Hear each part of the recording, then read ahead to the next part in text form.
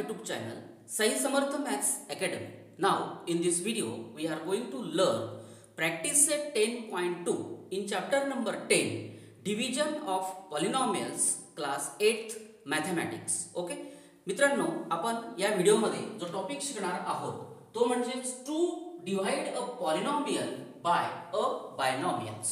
की आपल्याला जे डिव्हिजन करायचं आहे मित्रांनो, त्याच्यामध्ये पॉलिनॉमियलला आपल्याला बायनॉमियलने डिवाइड करायचं आहे, हे लक्षात ठेवा. ओके, मग आता याच्यामध्ये पॉलिनॉमियलमध्ये तुम्हाला 3 किंवा 3पेक्षा जास्त पदं असू शकतात, त्याला आपण पॉलिनॉमियल म्हणतो टर्म्स. आणि बायनॉमियलमध्ये जास्तीत जास्त 2 पदं असतात, टर्म्स असतात. ओके, अशा प्रकारे पॉलिनॉमियलला आपल्याला बायनॉमियलने डिवाइड करायचं आहे. तर प्रॅक्टिस सेट 10.2 मध्ये क्वेश्चन दिलेला आहे, divide and write the quotient and the remainder. सुरुवातीला भागाकार करायचा आणि भागाकार केल्यानंतर रिमाइंडर आणि क्वोशंट जे असतील ते आपल्याला लिहायचे आहेत. त्याच्यातलं नंबर 1 चे एक्झाम्पल पहा.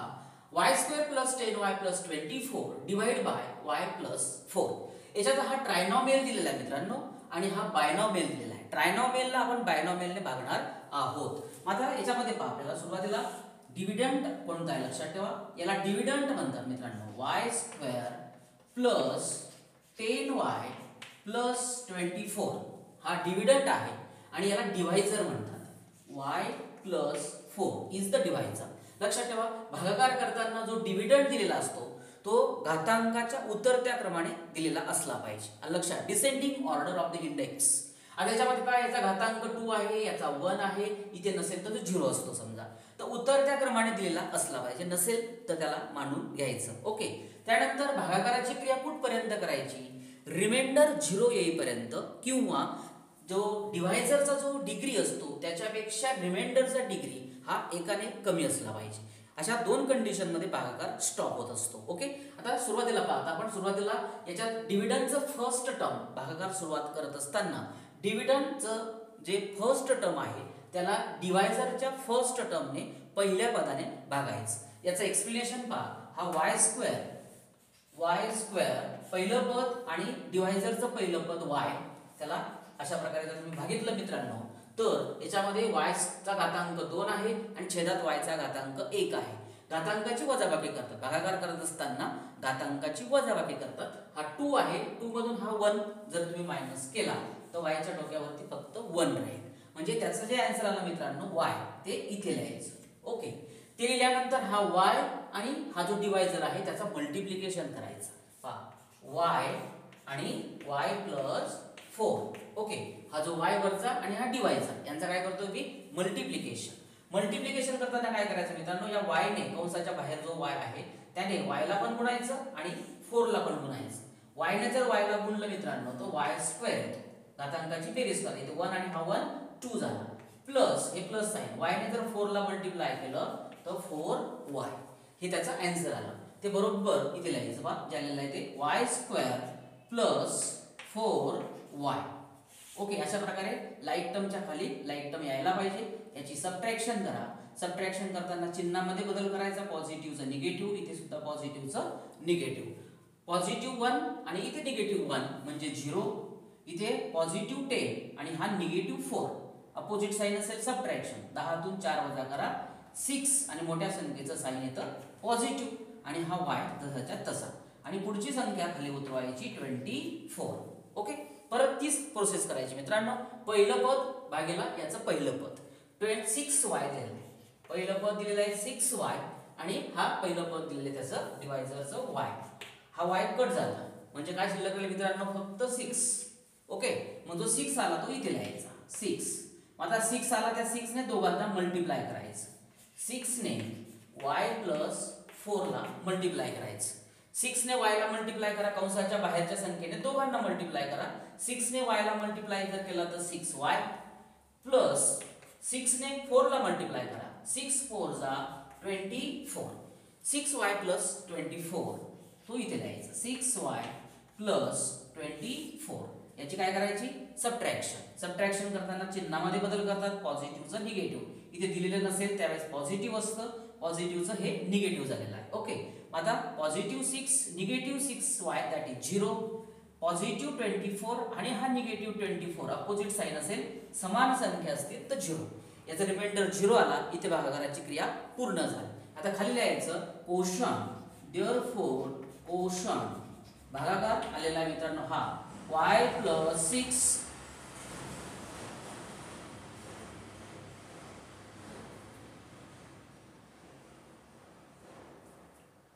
आणि रिमाइंडर आलेला आहे. रिमाइंडर बाकी आलेली आहे 0. एकच 0 लिहायचा, किती 0 जरी असले तरी. अशा प्रकारे हे गणित पूर्ण झालेलं आहे. याच्यातील नंबर 2 चं एक्झाम्पल पहा. p² + 7p - 5 divide by p + 3. Okay, हा ट्रायनॉमियल दिलाय, हा बायनॉमियल दिलाय. ओके, आता पहा सोडवताना आपल्याला जो डिव्हिडंड आहे तो लिहायचा इथे p² + 7p - 5. घातांकाच्या उत्तराक्रमाने आहे का ते पाहून घ्यायचं. हा घातांक 2 आहे, इथे 1 आहे, इथे 0 असतो कॉन्स्टंटचा. ओके, अशा प्रकारे उत्तराक्रमाने बरोबर दिलेला आहे.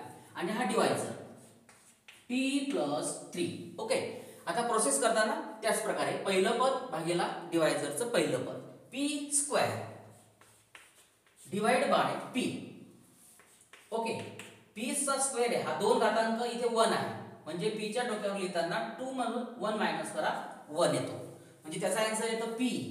ओके, परत p ने काय करायचं, दोघांना मल्टिप्लाय करायचं. पहा p ने p + 3. ओके, दोघांना मल्टिप्लाय करायचं. p ने p ला मल्टिप्लाय केलं तुम्ही तर p² प्लस p ने जर 3 ला मल्टिप्लाय केलं तर 3p. ओके, जे आन्सर आलं ते बरोबर इथे लिहायचं. सर्व पदाच्या खाली लाईक टर्म्सच्या खाली like term p² + 3p. Okay, हा गुणाकार आलेला. याची काय करायची, सबट्रॅक्शन करताना पॉझिटिव्हचं निगेटिव्ह साइन. p² मधून p² गेला 0, पॉझिटिव्ह 7 निगेटिव्ह 3 अपोजिट साइन असेल सबट्रॅक्शन. 7 मधून 3 4 आणि मोठ्या संख्येचं पॉझिटिव्ह साइन आणि p आणि हा निगेटिव्ह 5. ओके, परत याच्यामध्ये याचा जो डिग्री आहे तो 1 आहे, याचा डिग्री सुद्धा 1 आहे, म्हणून एक स्टेप अजून तुम्ही घेणार आहे. मग आता 4p पहिलं पद आहे 4p आणि याचं पहिलं पद p. ओके, p कट झाला, काय शिल्लक राहील फक्त 4. मग इथे लिहायचा 4. ओके, 4 ने काय करायचं, दोघांना मल्टिप्लाय करायचं. 4 ने p + 3 ला मल्टिप्लाय करायचं डिवायझरला. 4 ने p ला मल्टिप्लाय जर केलं तर 4p, 4 ने 3 ला मल्टिप्लाय, 4 3 जा 12. त्याचं काय आन्सर आलं मित्रांनो, 4p + 12. याची काय करायची, सबट्रॅक्शन. ओके, इथे सबट्रॅक्शन पॉझिटिव्हचं निगेटिव्ह. 4p मधून 4p गेला 0, निगेटिव्ह 5 आणि हे निगेटिव्ह 12. दोघांना निगेटिव्ह साइन असेल तर त्यांचे ऍडिशन 12 + 5 दॅट इज 17 आणि निगेटिव्ह साइन जे समान असेल ते द्यायचं. आता याचा डिग्री जो आहे मित्रांनो हा 1 आहे. ही कॉन्स्टंट संख्या, त्याचा डिग्री 0 असतो, याच्यापेक्षा रिमाइंडरचा डिग्री एकाने कमी आहे. इथे भागाकार स्टॉप झालेला आहे. देअरफॉर खाली लिहायचं कोशंट जो आलेला आहे तो वरती पहा p + 4 अँड रिमाइंडर बाकी काय आली negative 17 is the reminders. Okay no, याच्यातील number 3 चं एक्झाम्पल पहा. 3x + 2x² + 4x³ divide by x - 4. आता याच्यात पाठ डिव्हिडंड दिलेला आहे मित्रांनो आपल्याला. हा डिव्हिडंड दिलेला आहे तुम्हाला. डिव्हिडंड हा डिसेंडिंग ऑर्डर घातांकाच्या उतरत्या क्रमाने दिलेला नाही. यात 1 दिलाय, इथे 2 दिलाय, इथे 3 दिलाय, चढत्या क्रमाने दिलाय मित्र. लक्षामध्ये मग त्याला आपण उत्तरत्या क्रमाने लिहायचं. त्यासाठी सगळ्यात मोठा घातांक दिलेला आहे 4x³. तो आधी लिहायचा, नंतर त्याच्यापेक्षा लहान प्लस 2x². ओके, त्याच्यापेक्षा लहान 3x. अशा प्रकारे 3 2 1 हा घातांकाचा उतरता क्रम लिहायचा. आणि डिवायझर दिलेला आहे x - 4. ओके, ही महत्त्वाची स्टेप लक्षात ठेवा. त्यानंतर सोडवण्याची प्रोसेस लक्षात ठेवा. आता याच्यात ट्रायनॉमियल दिलाय, हा बायनॉमियल दिलेला आहे. ओके, आता याच्या पहिल्या पदाला याच्या पहिल्या पदाने भागायचं. 4x³ divide by x. Okay, आता याच्यातला हा 4 इथे 1 असल्यामुळे 4 डिवाइड बाय 1 दॅट इज 4. आणि x चा जर तुम्ही विचार केला मित्रांनो तर इथे 1 असतो, 3 मधून 1 मायनस करा 2 येतो. ओके, घातांकाची काय करायची, वजाबाकी. 3 मधून 1 गेला 2 आला. 4x² हे आन्सर आलं, ते इथे लिहायचं 4x². ओके, आता 4x² ने या दोघांना मल्टिप्लाय करायचं. 4x² multiply x minus 4 x minus 4. आता मल्टिप्लाय करताना बाहेरच्या पदाने दोघांना गुणावं लागतं. 4x² ने जर x ला मल्टिप्लाय केलं तर 4 आणि x च्या डोक्यावर हा 2 आणि हा 1 याची काय करायची ऍडिशन. 2 + 1 3. घातांक गुणाकार करताना घातांकाची ऍडिशन करतात आणि भागाकार करताना घातांकाची वजाबाकी करतात. ओके, मायनस साइन द्यायचं. 4x² ने 4 ला जर मल्टिप्लाय केलं मित्रांनो तर 4 4 जा 16 आणि x² हा जसाच्या तसा लिहायचा. अशा प्रकारे हे आन्सर आलेला आहे 4x³ मायनस 16 ओके, सबट्रॅक्शन बरोबर स्वरूप पदाच्या खाली लाईक टर्मच्या खाली लाईक टर्म्स. ओके, इथे पॉझिटिव्ह असेल तर निगेटिव्ह, हे निगेटिव्ह असेल तर पॉझिटिव्ह. 4x³ मधून 4x³ गेला 0. पॉझिटिव्ह 2 याचा कोएफिशियंट याचा पॉझिटिव्ह 16, दोघांना पॉझिटिव्ह असल्यामुळे ऍडिशन. 16 + 2 करा 18x² आणि हा 3x जसाच्या तसं लिहायचं. ओके, परत पहिलं पद याचं पहिलं पद 18x² डिवाइड बाय x. 18 आणि इथे 1 असतो खाली. 18 डिवाइड बाय 1 दॅट इज 18 आणि x च्या घातांक हा 2 आहे, इथे 1 आहे. भागाकार करताना वजाबाकी करायची. 2 मधून हा 1 गेला 1. 18x हे त्याचा आन्सर आलं ते इथे लिहायचं. 18x 18x ने दोघांना मल्टिप्लाय करायचं. इकडे पहा 18x ने x मायनस 4. ओके, 18x ने सुरुवातीला x ला मल्टिप्लाय करा. 18x हा x इंटू x म्हणजे x² आणि निगेटिव्ह साइन द्यायचं. 18x ने 4 ला मल्टिप्लाय करा. 18 4 जा 72 आणि x. ओके, या दोघांचा गुणाकार आलेला आहे. परत तो इथे लिहायचा 18x² मायनस 72x याची subtraction. Positive negative, निगेटिव्हचं positive. Okay, 18x² मधून 18x² गेला 0. पॉझिटिव्ह 3 कोएफिशियंट आणि याचा पॉझिटिव्ह 72. 3 आणि 72 दोघांना समान चिन्ह आहे, ऍडिशन करा. 72 आणि 3 म्हणजेच 75x. ओके, आता याचा जो डिग्री आहे तो 1 आहे, याचा डिग्री सुद्धा 1 आहे, म्हणून एक स्टेप आपण आधी घेणार आहोत. परत मग 75x डिवाइड बाय x पहिलं पद. x कट झाला मित्रांनो, इथे फक्त काय राहिला 75 राहिला. ओके, मग 75 जे आलं ते इथे लिहायचं. 75 ने x मायनस 4 ला मल्टिप्लाय करायचं. 75 ने x मायनस 4. ओके, या x मायनस 4 ला मल्टिप्लाय. 75 ने x ला 4 मल्टिप्लाय करा. 75x मायनस 75 ने 4 ला मल्टिप्लाय करा. ओके, 75 ने जर तुम्ही 4 ला मल्टिप्लाय केलं तर 4 पंचे 20, 4 साते 28 आणि 2 30. त्याचं आन्सर आलंय मित्रांनो 300. ओके, 75 4 चा 300.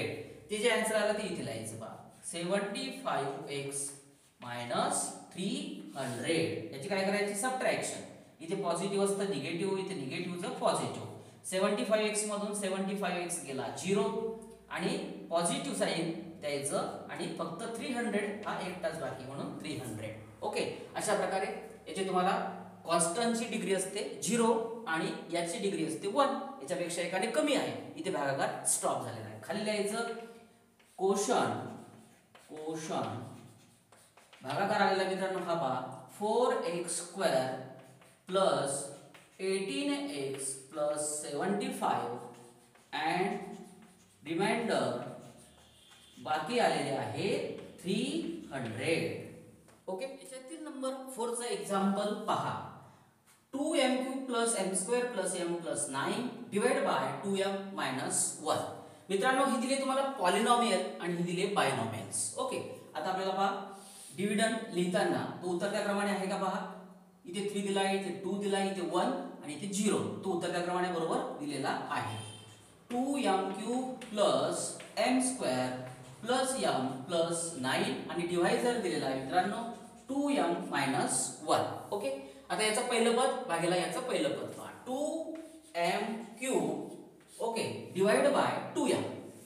2m हा 2 कट झाला आणि m चा जर विचार केला मित्रांनो हा घातांक 3 आहे, हा 1 आहे. 3 तून 1 वजा करा 2. ओके, m² आन्सर आलं ते इथे लिहायचं एम स्क्वेअर. आता एम स्क्वेअर ने दोघांना मल्टिप्लाय करायचं. पहा एम स्क्वेअर ने 2m मायनस 1 ला. आता सुरुवातीला एम स्क्वेअर ने 2m ला जर मल्टिप्लाय केलं तुम्ही तर 2 आणि m चा घातांक हा 2 आणि हा 1 म्हणजे त्याची ऍडिशन झाली 3 मायनस साइन द्यायचं. m स्क्वेअर ने जर 1 ला मल्टिप्लाय केलं तर m स्क्वेअर. ओके, अशा प्रकारे 2m क्यूब त्याचा आन्सर आलेला आहे 2m cube minus m square. याची काय करायची मित्रांनो सबट्रॅक्शन. पॉझिटिव्हचं निगेटिव्ह हे निगेटिव्हचं पॉझिटिव्ह. 2m क्यूब मधून 2m क्यूब गेला 0.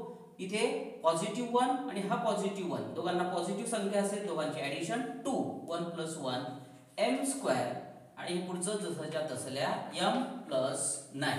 ओके, परत पहिलं पद आहे 2m square. 2m square divide by 2m. 2m हा 2 2 कट झाला मित्रांनो. m हा 2 आणि याचा घातांक 1. 2 मधून 1 गेला 1 राहील. म्हणजे याचा आन्सर आलेला आहे m. ओके, m ने दोघांना मल्टिप्लाय करायचं. m * 2m - 1.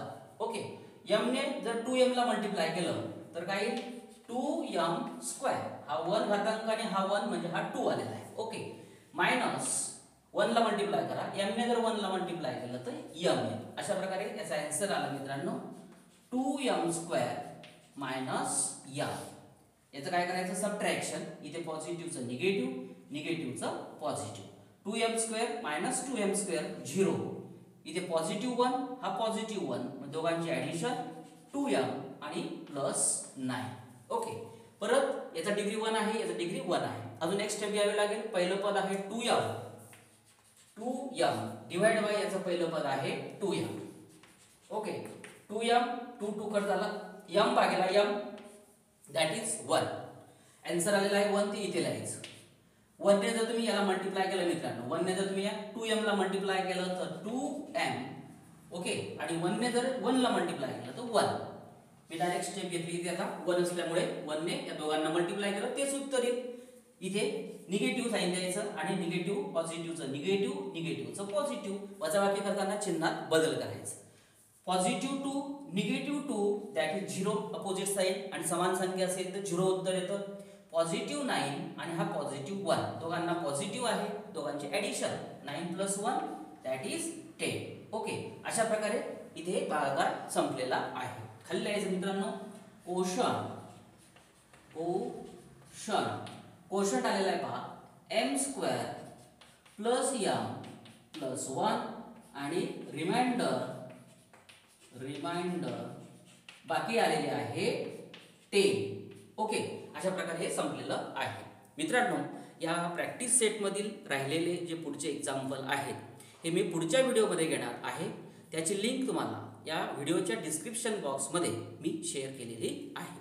मित्रांनो, व्हिडिओ आवडल्यास लाईक करा, शेअर करा आणि चॅनलला सबस्क्राईब करा.